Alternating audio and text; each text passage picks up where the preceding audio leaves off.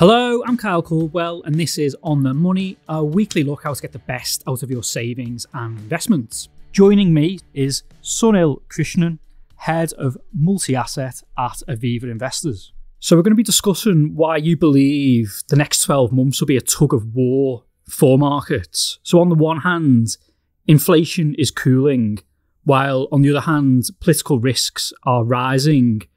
So to start off, could you give an overview of both of those? Well, in terms of inflation cooling, hopefully people are starting to see some signs of that, not just in the financial pages, but also just in terms of daily living. It does feel as though without prices actually coming down very much, at least the days of really rapid increases in, let's say, the basket of weekly shopping and so on, that at least we're kind of through that. And what we're seeing more broadly, if you kind of step back and look at the whole economy, is that there's a range of sources now where the worst of that really rapid acceleration in inflation is behind us. So one would be the daily kind of goods that I was talking about. We might also look at the pace of, for example, wage increases, which is still kind of above what you would say is the target inflation level for the Bank of England, but equally it has come off its highs, and that's a helpful feature as far as they're concerned, because that feeds very directly into service prices.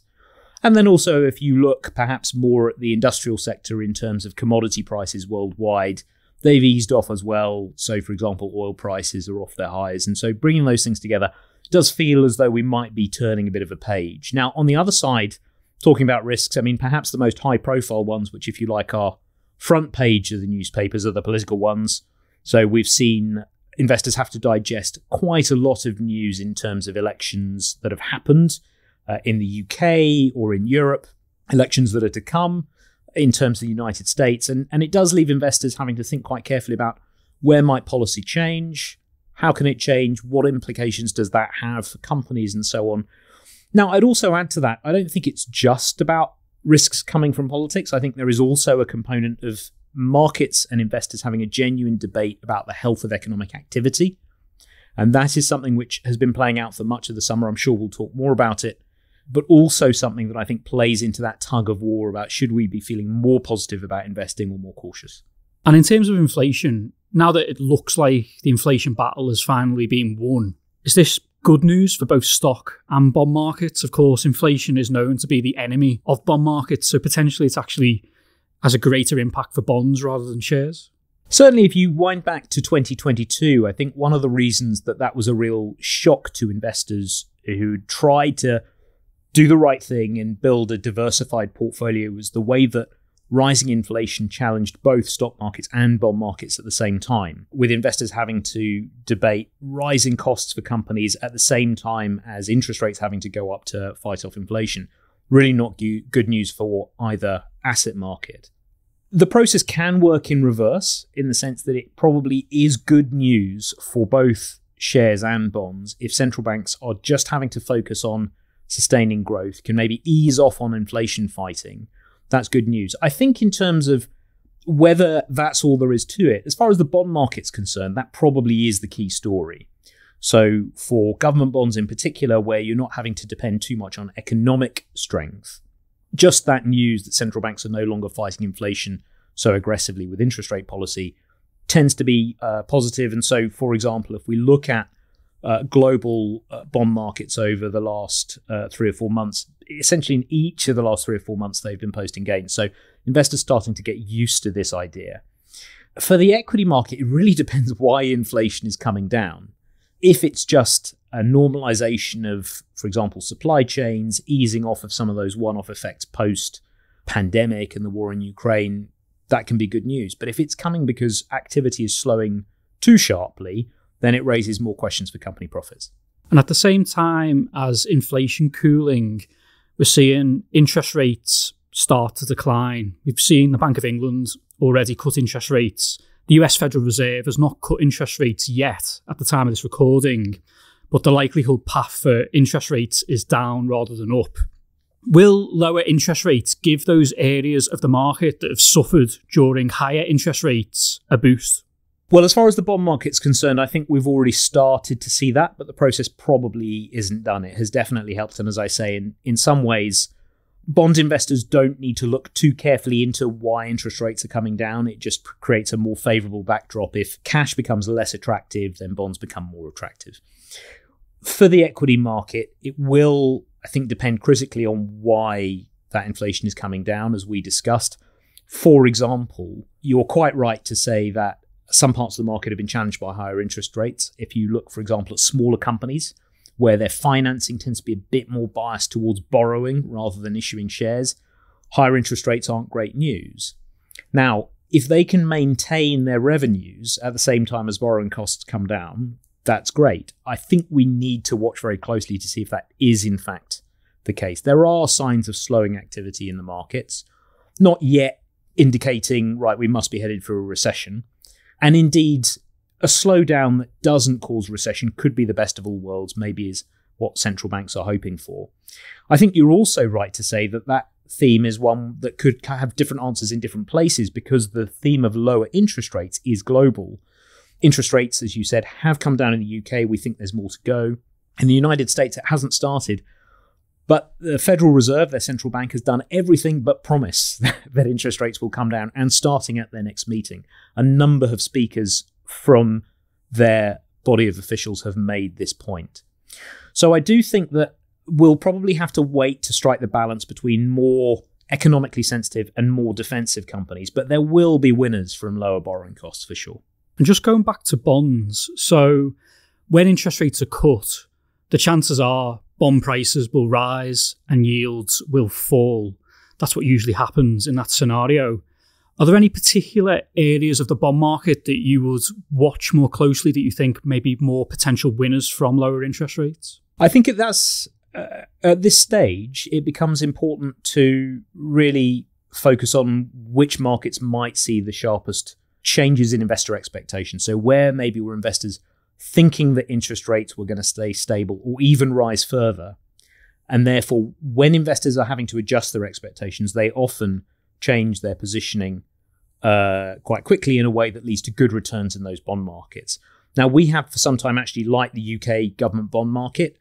It did feel that at a time when global investors were thinking, well, interest rates might still be on the rise, that the signs of slowing in the UK economy were already there, housing market, job market. And we still don't think that's fully played out. Investors still feel perhaps a little concerned about inflation in the UK. We are more relaxed. The time of speaking, we've seen inflation just nose down below the Bank of England's target. That may not last forever because there's a few one-off effects, but we don't think it's going to rise far above the bank's target, and the economy is still slowing. So we still like UK gilt market as a way to build that bond holding in portfolios. The other area that's looking increasingly interesting is the US market. The government bond market there is the Treasury market, and US Treasuries have seen a really rapid adjustment of investors who were expecting higher interest rates now saying maybe that's not the case. We have seen them perform well recently, but we think that that potentially has further to run.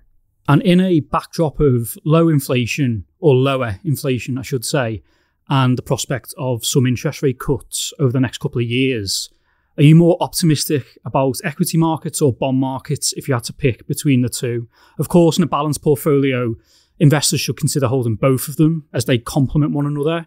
But in terms of, if you had to pick one or the other today, what would you pick? Well, you're really asking me to get the crystal ball out there, but I recognise it is a very important question. I suppose the real headline answer is we have been really positively surprised by the power of productivity and technology gains to drive new sources of profit growth for companies. And we don't really think that that process has run its course yet. So in that regard, we do think that that is a very important source of continued returns to the stock market. And we do expect in the next few years, as in the long run, that that will be the dominant theme and that remains the main engine of growth in long-term savings portfolios. That said, the area that might need the most rethinking, probably going back to what we were saying about the change in the interest rate environment, is the bond portfolio. So it may be that the place where investors need to take another look most rapidly is bonds. But if you're starting from a balanced position, then a tilt towards equities, in our view, does make sense. Let's now move on to political risk. So 2024 is an historic election year. More than half of the world's population have the opportunity to vote. And over the next couple of months, all eyes, of course, will be on the US election So how can investors navigate the expected increase in volatility that's expected to happen when the US elections take place? Well, you sort of have two choices. One is to try and predict an outcome, and the other one is to try and make sure that you're not predicting an outcome. We tend to favour the second, and I guess the reason for that is if you take the current presidential campaign as an example, firstly, it really isn't very clear from the polls as to who's going to win. Secondly, because the candidates want to say as little as possible about detailed policy, it's not clear about what they want to do if they do win.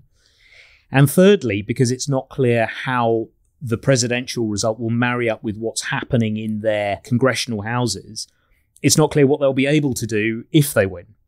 So for those reasons, what we're really trying to do is make sure that portfolios are quite well balanced in some of the key themes and risks that there are. So just to give you a couple of quick examples there, we do think that the international relationship between the US economy and other economies is going to come under scrutiny. The Trump campaign has talked quite openly and frequently about revisiting tariffs on US imports of overseas goods. And therefore, it seems likely that it will create challenges for international companies, I say international to the US, if we're looking at a Trump administration that has a fairly free hand. So one of the things that we don't want to do is be too heavily biased in portfolios towards parts of the world which rely heavily on free-flowing global trade. For example, in portfolios where we take active decisions like our MAF Plus range, we're quite cautious on emerging markets right now. They're very dependent on two engines. Firstly, healthy global trade. Secondly, a strong Chinese economy at a time when the Chinese economy is actually looking to be struggling. So that would be an area where we're trying to manage risk quite carefully. On the other side of the ledger, the Democrats have taken their time not just to figure out the policies, but also figure out the person. But we are now starting to hear a little more from the Harris campaign. And some of the areas that will come under scrutiny there are particularly tax policies as it applies to corporate rates of tax and maybe to some of the personal taxes. So we'll need to watch quite closely which companies have been the key beneficiaries of those and therefore maybe more in the spotlight. Here we might think about, for example, the bigger tech companies have benefited both from the tax regime and also from a regulatory regime that is likely to tighten in the coming few years. So that's the kind of risk that we're trying to manage, but not betting too heavily on any one outcome. And in terms of managing risk, there are some ways that investors can have protection in their portfolios. One of those is gold, which some investors view as the ultimate safe haven investment. What are your thoughts on gold as a small part of a diversified portfolio? Well, I suppose we have to start with a disclaimer, which is that in some of our portfolios in the MAF Plus range, we do own gold. And we own it in a similar way to what you just described. So we try not to mess around with the holding too much. We see it as a fairly core strategic holding. I guess the key point is gold has a habit of disappointing if you expect it to work on a particular day. So, for example, if the government reports inflation data and the inflation numbers are a bit higher and you think, brilliant, that's going to work for my gold holding, it may not. Or if markets are volatile and let's say the stock market drops by a few percent on a day and you go, oh, I can't wait to see how the gold's done, and it hasn't necessarily performed. It doesn't have that kind of relationship with market volatility. However, we do think that partly because of its history, stretching back over thousands of years, and the breadth and depth of the types of investors who are willing to look at it, it does have a certain role where investors become uncertain, in our view, particularly about policy and about the monetary regime. How is the central bank thinking about responding to current circumstances? That tends to be quite a positive time for gold. And it's hard to predict exactly when that is. But our experience has been there have been quite a few times, particularly over the last 3 to 5 years, when a small holding has provided a little bit of uplift at a time when maybe other assets have struggled. And how is it that you gain exposure to gold? Is it through an exchange-traded commodity fund? We will typically, yes. And I'm sure your listeners will be able to find their preferred flavour. But yeah, we do find that quite an efficient way to gain access and means that we don't need to have quite so much room in the basement. And while political risk, of course, it creates uncertainty, elections can also present potential opportunities for investors. Are you seeing any potential opportunities in terms of if it's a Democrat or a Republican administration? Are there any certain sectors that you're looking at that you think they may benefit? Well, opportunities are always a function of how investors behave. What we try and do, particularly with regard to events, is, as I say, we don't want to carry too much of a bias going into the result, but we want to be very open to opportunities that may arise. And so if we think about examples of that, where potentially the day one reaction could be too strong, and therefore we might find a pricing opportunity. An area that we have liked for a long time and have done a lot of research on is the healthcare sector in the United States. We think that over and above some of the real headline grabbers, like the new generation of weight loss drugs, that the pace of innovation has really picked up in the healthcare sector. Now, we know that investors do tend to worry, particularly about democratic administrations, that potentially they will come down hard on the sector in an effort to try and manage healthcare costs and medical costs for US citizens. So it's possible that we might see investors concerned, let's say, by a Democrat victory and express that by selling the shares. Now, we would see that potentially as an opportunity, simply because there are a lot of long-term themes that are playing out in terms of technology, as I mentioned, demographics. People's demand for healthcare is going up, not down, where potentially we get an opportunity. But it's very hard to say when that will happen. We just need to be ready when it does. My thanks to Sunil, and thank you for listening to this episode of On the Money. If you enjoyed it, please leave us a rating or a review and follow the show in your podcast app. And if you get a chance, tell a friend about it too. You can join the conversation, ask questions and tell us what you would like us to talk about via email on otm@ii.co.uk. And in the meantime, you can find more information and practical pointers on how to get the most out of your investments on the Interactive Investor website, which is ii.co.uk. See you next week.